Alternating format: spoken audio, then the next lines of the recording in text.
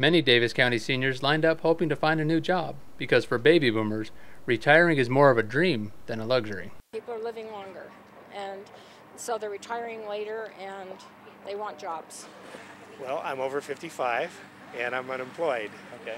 As of May, I was a software engineer, and they did some reduction of force. 72 of us were laid off. Vendors at the job fair offered resources and networking opportunities, but very few of them were actually offering jobs, leaving these job seekers disappointed. You're not really offering jobs. I mean, you're not filling out applications, which that's what I thought we were here to do. I thought there would be more vendors or companies here to talk to, but guess not. While the job fair didn't live up to their expectations, these individuals are not giving up hope, and they're willing to take any job that will come their way. I mostly do office work, but at this point I'm willing to do anything, work in a factory or anything. And so waiting tables, medical benefits, doesn't sound too bad. From the Davis County Fairgrounds, Ben Sorensen, Weber State News.